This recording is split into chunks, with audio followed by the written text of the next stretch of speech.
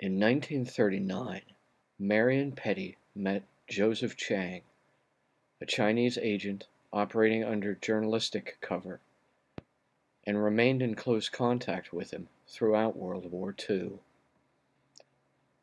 Around this time, Petty also made connections with the OSS through George Varga, Earl D. Brody, and Nick von Neumann, John von Neumann's brother, all low-level OSS officers. Sometime near the end of the war, Chiang introduced Petty to Charles E. Marsh at the National Press Club.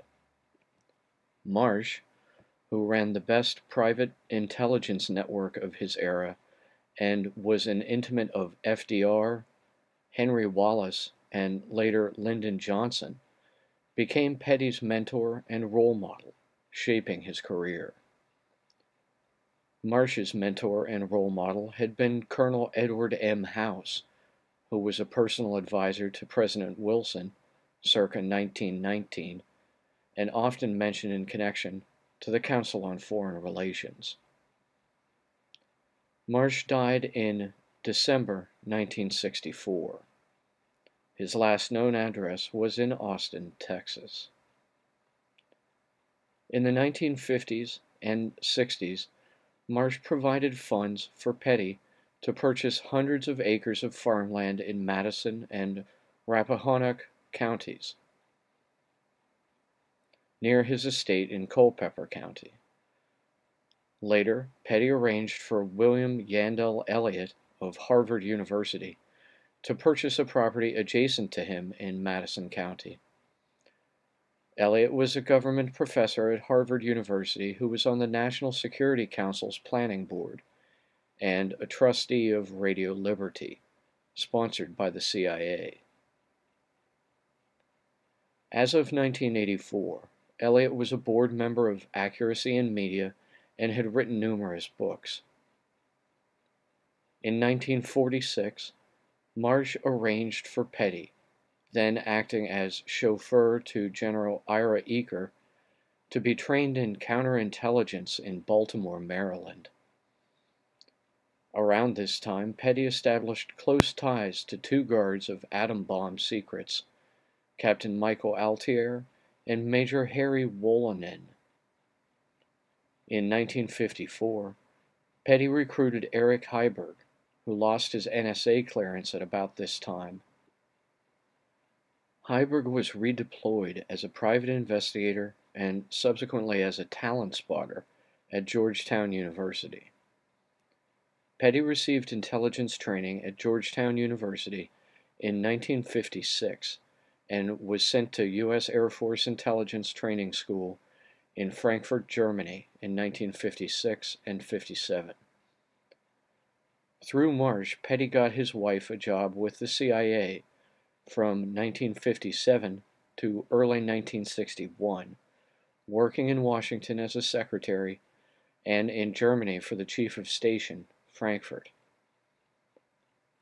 Colonel Leonard Wigner, USAF, trained Petty and advised him to retire from active military service and surround himself with kooks, recruiting agents from youth hostels and universities. Major George Varga became Petty's case officer, relaying Wigner's instructions until Varga died in the 1970s. Under Varga's instructions, Petty recruited a network of agents in Europe, including Dr. Keith Arnold in Paris in 1958, who he accompanied to Moscow in 1959 or 1960. Arnold, currently based in Hong Kong with the Roche Foundation, has made over 40 trips to mainland China and has stayed in contact with Petty. In the 1960s, Petty established connection with the Beat movement.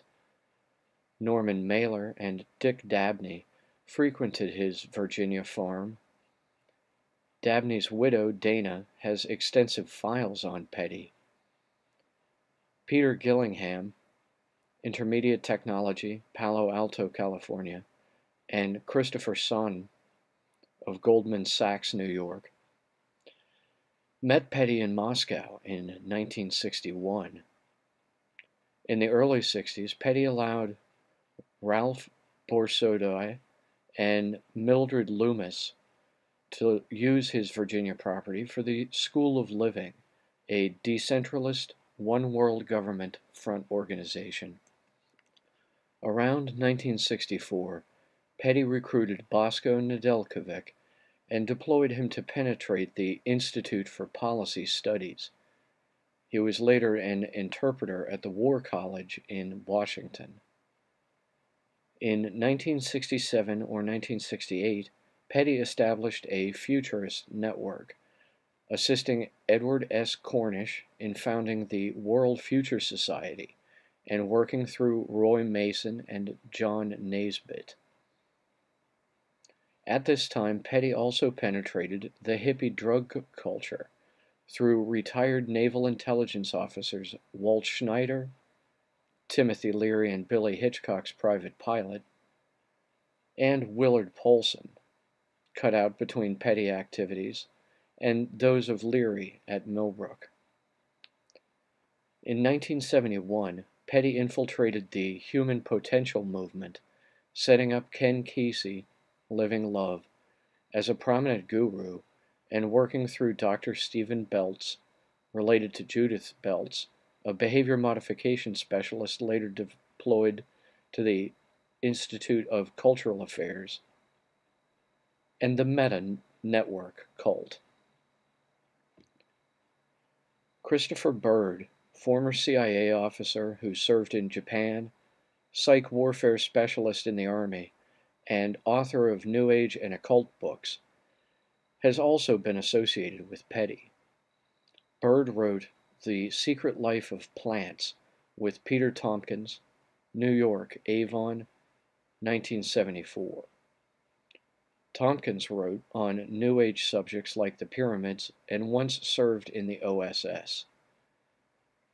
Petty's activities took a different turn in 1979 when he recruited John J. Cox, founder of General Scientific, a computer firm specializing in classified defense contracts. Cox trained several of Petty's finders in computer programming and communications technologies, and took 2 or more of them to Costa Rica and Panama in 1980 and 81. Cox worked through Miguel Barzuna, a prominent Costa Rican money launderer, the Vienna, Virginia-based Institute for International Development, and Cuban exile Emilio Rivera in Costa Rica and Panama. Through Cox, Petty and the Finders linked up with several Washington area computer-oriented groups, including Community Computers, a front organization for The Community, a cult run by Michael Rios, aka Michael Versace. Petty's son David was a member of The Community, and Petty's other son George was in Air America. Cox also recruited Theodore G. Rice, Preston-based computer programmer and highly active member of Werner Erhard's seminars. Cox also recruited Susan Gabriel and Judith Beltz as couriers. Petty and Cox have simulated a falling out and pretend to be enemies. Finder's headquarters is in Culpeper, Virginia, an hour and a half northwest of Washington, D.C., via State Route 666. Quote, the police had received an anonymous telephone call relative to 2 well-dressed white men wearing suits and ties in Myers Park, Tallahassee, apparently watching 6 dirty and unkempt children in the playground area. A Mr. Houlihan and Ammerman were near a 1980 blue Dodge van bearing the Virginia license number XHW-557, the inside of which was later described as foul-smelling, filled with maps, books, letters, with a mattress situated to the rear of the van which appeared as if it were used as a bed.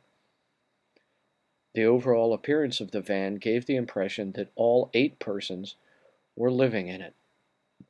The children were covered with insect bites, were very dirty, and most of the children were not wearing underwear, and all the children had not been bathed in many days." End quote.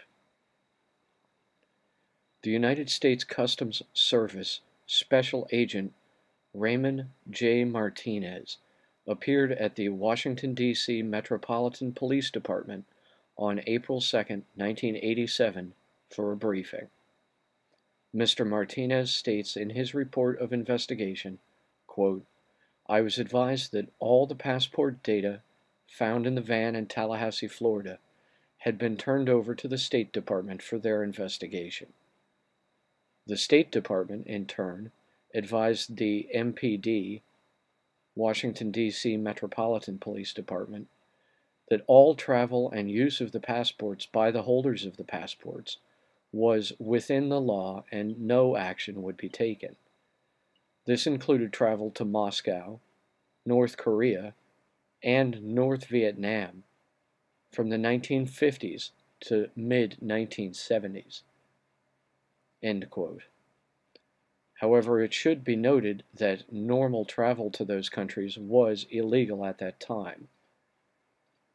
The final page of the U.S. Customs Service report of investigation states the following, quote, "The individual further advised me of circumstances which indicated that the investigation into the activity of the finders had become a CIA internal matter.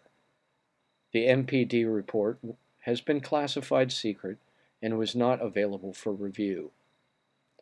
I was advised that the FBI had withdrawn from the investigation several weeks prior, and that the FBI Foreign Counterintelligence Division had directed MPD not to advise the FBI Washington Field Investigation Office of the FBI of anything that had transpired." Ted Gunderson had this to say, quote, "The Finders, a CIA front established in the 1960s. It has top clearance and protection in its assigned task of kidnapping and torture programming young children throughout the U.S. Members are specially trained government kidnappers known to be sexual degenerates who involve the kidnapped children in satanic sex orgies and bloody rituals, as well as the murders of other children and slaughter of animals. They use a fleet of unmarked vans to grab targeted children from parks and schoolyards. In doing so, they use children within their organization as decoys to attract the victims close to the vans where they are grabbed by adults. They then drug the children and transport them to a series of safe houses for safekeeping. They are then used in their ceremonies for body parts, sex slaves, and some are auctioned off at various locations in the Northern Hemisphere. In the past, they have been auctioned off near a location in Nevada and Toronto, Canada. Marion David Petty, the leader of the cult, is an identified homosexual pedophile and a CIA officer. His son was an employee of a CIA proprietary firm, Air America, which was notorious for smuggling drugs destined for the U.S. out of the Golden Triangle into Saigon during the Vietnam War." End quote.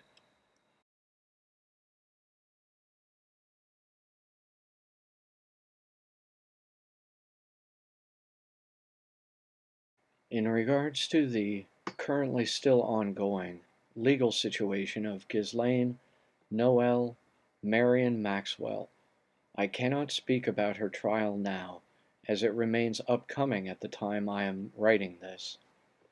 Therefore, much of the information available freely through mainstream media remains, while admissible into evidence in the court of law during her trial, insubstantial at the time of this writing, as regards making a final determination of her guilt or innocence in the crimes for which she stands accused.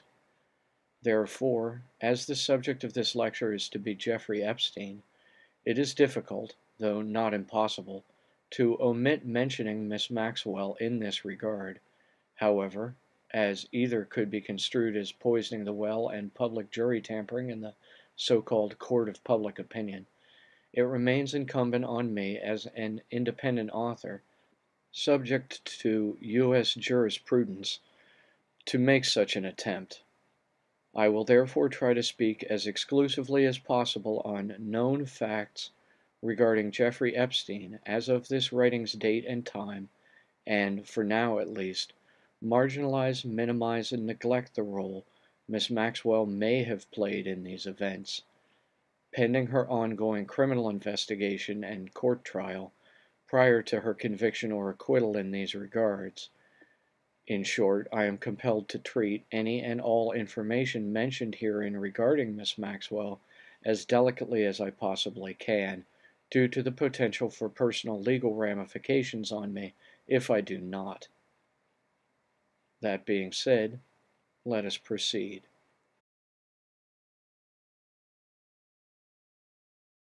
Wikipedia describes Jeffrey Edward Epstein, 1953 until 2019, as an American financier first, and as a convicted sex offender second.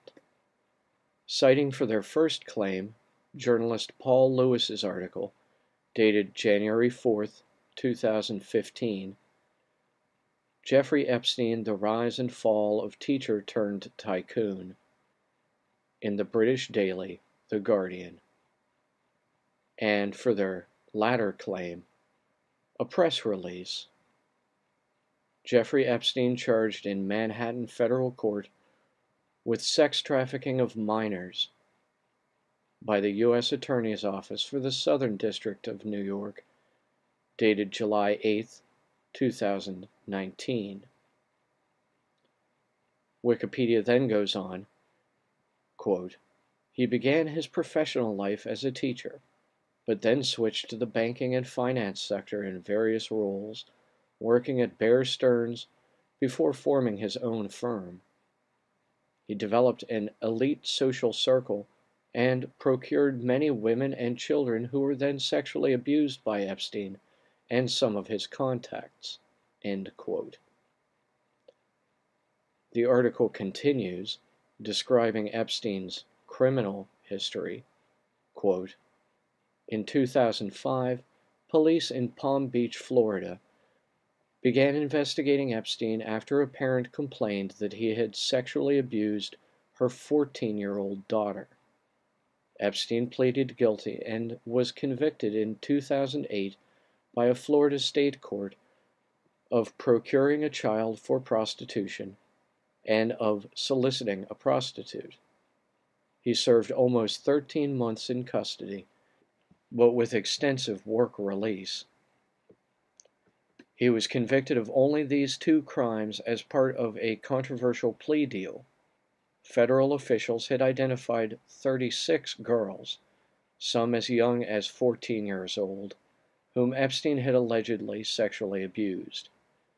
Epstein was arrested again on July 6, 2019, on federal charges for the sex trafficking of minors in Florida and New York. He died in his jail cell on August 10, 2019. The medical examiner ruled the death a suicide. Epstein's lawyers have disputed the ruling, and there has been significant public skepticism about the true cause of his death. Since his death precluded the possibility of pursuing criminal charges, a judge dismissed all criminal charges on August 29, 2019.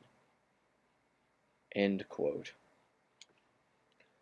Although Wikipedia bothers to mention that there has been significant public skepticism about the true cause of his death, it also states explicitly that his death precluded the possibility of pursuing criminal charges, and that, because a judge dismissed all criminal charges on August 29, 2019, it therefore explicitly does not state that Epstein was guilty of the federal charge of sex trafficking of minors in Florida and New York.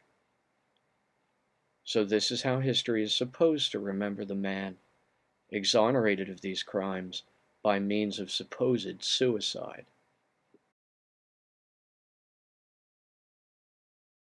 Born in 1953 to working-class Jewish parents in Brooklyn, New York City, Jeffrey Epstein's early childhood life was seemingly relatively uneventful.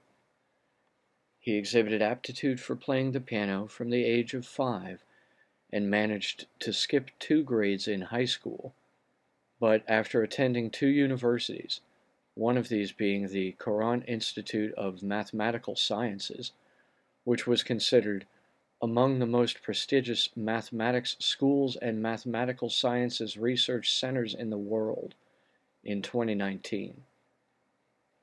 Epstein ultimately left his higher education without receiving a degree in June 1974 at age 21. In September 1974, Epstein began to teach at the exclusive, private Dalton School for Teens on the Upper East Side of Manhattan. Despite his lack of credentials, Epstein began teaching physics and mathematics and allegedly showed inappropriate behavior towards underage students at this time. By, quote, influencing another Dalton parent into advocating for him at a parent-teacher conference, end quote, according to Lynn Copel, Greenberg's daughter, Epstein ingratiated himself to Alan Greenberg, then the chief executive officer of Bear Stearns, a New York-based global investment bank, securities trading, and brokerage firm that ultimately failed in 2008 as part of the global financial crisis and recession, and was subsequently sold to J.P. Morgan Chase. When Epstein was dismissed from Dalton after 2 years of poor performance, Greenberg offered Epstein a job as a low-level junior assistant to a floor trader at Bear Stearns in June 1976. According to Wikipedia, Epstein, quote, swiftly moved up to become an options trader, working in the special products division, and then advised the bank's wealthiest clients, such as Seagram president Edgar Bronfman, on tax mitigation strategies. In 1980, 4 years after joining Bear Stearns, Epstein became a limited partner. In 1981, he was asked to leave Bear Stearns for, according to his sworn testimony, being guilty of a Regulation D violation. Regulation D contains the rules providing exemptions from the securities registration requirements, allowing some companies to offer and sell their securities without having to register the securities with the U.S. SEC, Securities and Exchange Commission. Wikipedia continues, quote, in August 1981, Epstein founded his own consulting firm, Intercontinental Assets Group Incorporated, IAG, which assisted clients in recovering stolen money from fraudulent brokers and lawyers. Epstein described his work at this time as being a high-level bounty hunter. He told friends that he worked sometimes as a consultant for governments and the very wealthy to recover embezzled funds, while at other times he worked for clients who had embezzled funds. Epstein also stated to some people at the time that he was an intelligence agent and, during the 1980s, Epstein possessed an Austrian passport that had his photo but a false name. The passport showed his place of residence in Saudi Arabia. During this period, one of Epstein's clients was the Saudi Arabian defense contractor Adnan Khashoggi, who was the middleman in transferring American weapons from Israel to Iran as part of the Iran-Contra affair in the 1980s. In 1987, Epstein went to work as a corporate raider for Towers Financial Corporation. In business, a corporate raid is the process of buying a large stake in a corporation and then using shareholder voting rights to require the company to undertake novel measures designed to increase the share value, generally in opposition to the desires and practices of the corporation's current management. These measures might include replacing top executives, downsizing operations, or liquidating the company entirely. In 1987 and 88, Epstein was involved with unsuccessful bids to take over Pan American World Airways and Emory Air Freight Corp. And during this time, he worked as a close consultant to TFC's Chief Executive Officer, President, and Chairman, Stephen Jude Hoffenberg. Towers Financial collapsed in 1993, and in 1995, Hoffenberg pleaded guilty to bilking investors out of $475 million. He was sentenced to 20 years in prison, 18 of which he served, plus a $1 million fine and $463 million in additional restitution. At the time, the SEC considered his financial crimes to be, quote, one of the largest Ponzi schemes in history, end quote. In court documents, Hoffenberg claimed that, quote, Epstein was intimately involved in the scheme. Epstein left the company by 1989, before it collapsed, and was never charged for being involved with the massive investor fraud committed. End quote. According to Wikipedia, quote, it is unknown if Epstein acquired any stolen funds from the Towers Ponzi scheme. In 1988, while Epstein was still consulting for Hoffenberg, he founded his own financial management firm, J. Epstein and Company. The only publicly known billionaire client of Epstein was Leslie Wexner, chairman and CEO of L Brands, formerly The Limited Incorporated, and Victoria's Secret. In July 1991, Wexner granted Epstein full power of attorney over his affairs. The power of attorney allowed Epstein to hire people, sign checks, buy and sell properties, borrow money, and do anything else of a legally binding nature on Wexner's behalf. Epstein made millions in fees by managing Wexner's financial affairs. In 1996, Epstein changed the name of his firm to the Financial Trust Company and, for tax advantages, based it on the island of St. Thomas in the U.S. Virgin Islands. By relocating to the U.S. Virgin Islands, Epstein was able to reduce federal income taxes by 90%. The U.S. Virgin Islands acted as an offshore tax haven, while at the same time offering the advantages of being part of the United States banking system. End quote. From 2000 until 2007, Epstein was the president of the company Liquid Funding Limited. Again, according to Wikipedia, quote, the company was an early pioneer in expanding the kind of debt that could be accepted on repurchase, or the repo market, which involves a lender giving money to a borrower in exchange for securities that the borrower then agrees to buy back at an agreed upon later time and price. The innovation of liquid funding and other early companies was that instead of having stocks and bonds as the underlying securities, it had commercial mortgages and investment-grade residential mortgages bundled into complex securities as the underlying security. Liquid funding was initially 40% owned by Bear Stearns.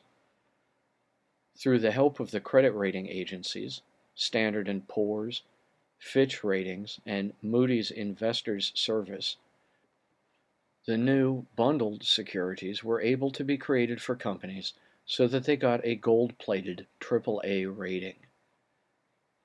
The implosion of such complex securities, because of their inaccurate ratings, led to the collapse of Bear Stearns in March 2008 and set in motion the financial crisis of 2007 and 2008 and the subsequent Great Recession.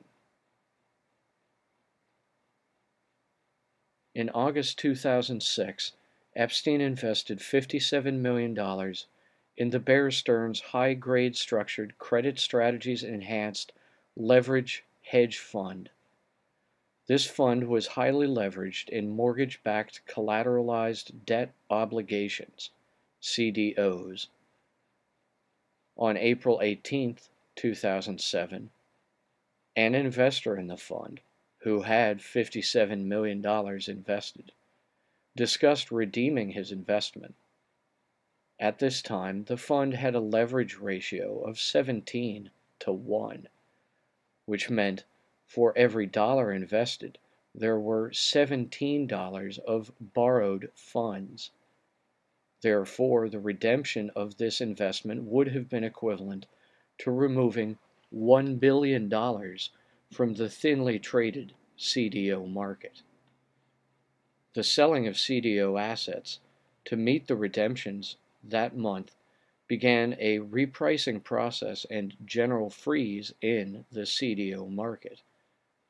The repricing of the CDO assets caused the collapse of the fund 3 months later in July and the eventual collapse of Bear Stearns in March 2008. End quote. According to an article in The Daily Beast from July 24, 2019, Epstein, quote, visited the White House while Bill Clinton was president on at least 4 occasions, end quote. Clinton himself lauded Epstein as, quote, a committed philanthropist with insights and generosity, end quote. At that time, Epstein was on the board of Rockefeller University, a member of the Trilateral Commission and the Council on Foreign Relations, and was a major donor to Harvard University. Epstein was a longtime acquaintance of Prince Andrew and attended parties with many prominent people, including Bill Clinton, George Stephanopoulos, Donald Trump, Katie Couric, Woody Allen, Harvey Weinstein, Steven Pinker, Jeff Bezos, Elon Musk, Steve Bannon, and Lawrence Krauss. His contacts included Rupert Murdoch, Michael Bloomberg, Richard Branson, Michael Jackson, Alec Baldwin, the Kennedys, Israeli Prime Minister Ehud Barak, British Prime Minister Tony Blair, and Saudi Arabian Crown Prince Mohammed bin Salman. He also worked with Bill Gates. It was reported in 2019 that Epstein had planned to seed the human race with his DNA by impregnating up to 20 women at a time, using his New Mexico compound as a baby ranch, where mothers would give birth to his offspring. Epstein installed concealed cameras in numerous places on his properties to allegedly record sexual activity with underage girls by prominent people for criminal purposes, such as blackmail. According to Wikipedia, he allegedly lent girls to powerful people to ingratiate himself with them, and also to gain possible blackmail information. According to the Department of Justice, he kept compact discs locked in his safe in his New York mansion, with handwritten labels that included the description, "Young, name, plus name." Epstein implied that he had blackmail material when he told a New York Times reporter in 2018, off the record, that he had dirt on powerful people, including information about their sexual proclivities and recreational drug use. End quote. According to Wikipedia, quote, in March 2005, a woman contacted Florida's Palm Beach Police Department and alleged that her 14-year-old stepdaughter had been taken to Epstein's mansion by an older girl. There, she was allegedly paid $300 to strip and massage Epstein. A former employee told the police that Epstein would receive massages 3 times a day. Eventually, the FBI compiled reports on 34 confirmed minors eligible for restitution, increased to 40 in the NPA, whose allegations of sexual abuse by Epstein included corroborating details. Julie Brown's 2018 exposés in the Miami Herald identified about 80 victims and located about 60 of them. Details from the investigation included allegations that 12-year-old triplets were flown in from France for Epstein's birthday and flown back the following day after being sexually abused by the Financier. It was alleged that young girls were recruited from Brazil and other South American countries, former Soviet countries, and Europe, and that Jean-Luc Brunel's MC2 modeling agency was also supplying girls to Epstein. In July 2006, the FBI began its own investigation of Epstein, nicknamed Operation Leap Year, which resulted in a 53-page indictment in June 2007. However, Alexander Acosta, then the U.S. Attorney for the Southern District of Florida, agreed to a plea deal, which Alan Dershowitz helped to negotiate, a so-called sweetheart deal, to grant immunity from all federal criminal charges to Epstein, along with 4 named co-conspirators and any unnamed potential co-conspirators. According to the Miami Herald's Julie K. Brown, reporting on November 28, 2018, the non-prosecution agreement, quote, essentially shut down an ongoing FBI probe into whether there were more victims and other powerful people who took part in Epstein's sex crimes, end quote. At the time, this halted the investigation and sealed the indictment. Acosta later said that he offered a lenient plea deal because he was told that Epstein belonged to intelligence, was above his pay grade, and to leave it alone.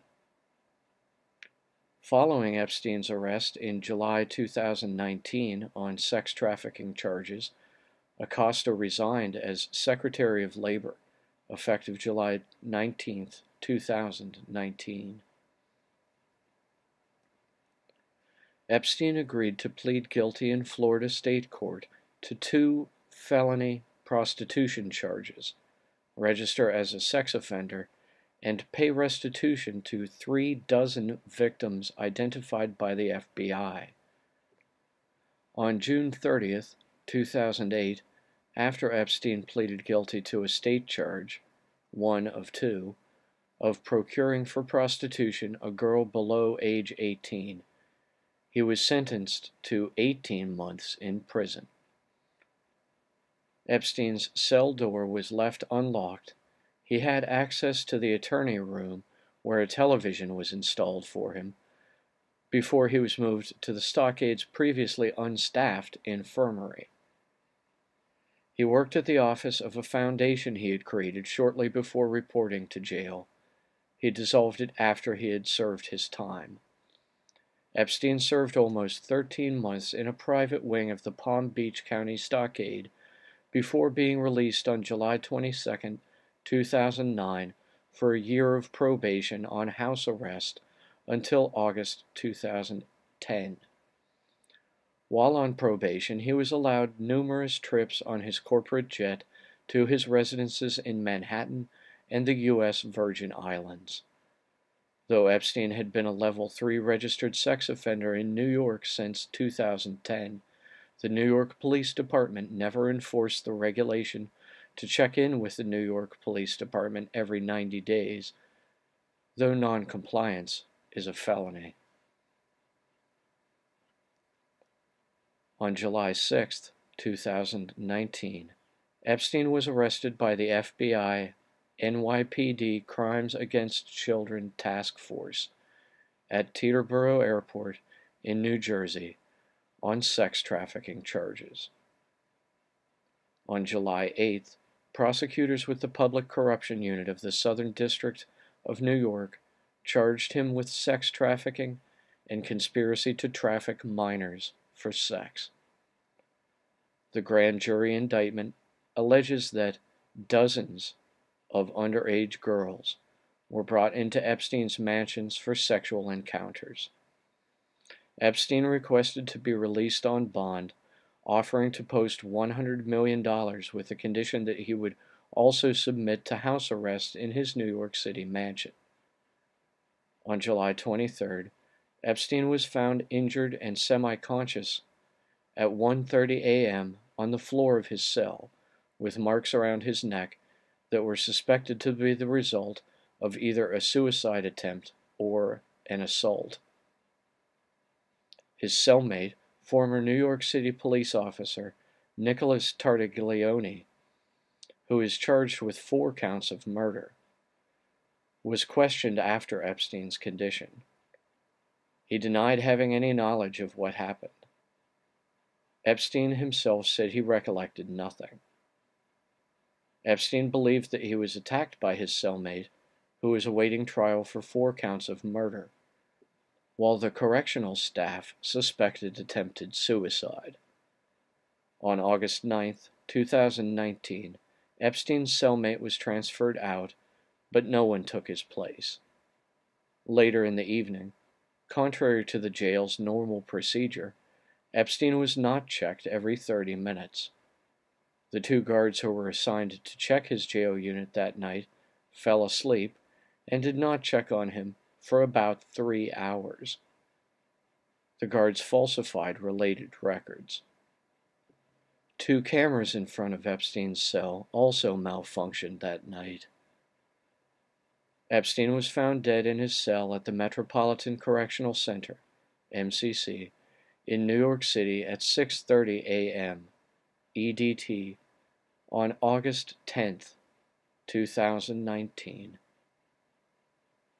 On November 19, 2019, federal prosecutors in New York charged Metropolitan Correctional Center guards Michael Thomas and Tova Noel with creating false records and with conspiracy after video footage obtained by prosecutors revealed that Epstein had, against regulation, been in his cell unchecked for 8 hours prior to being found dead.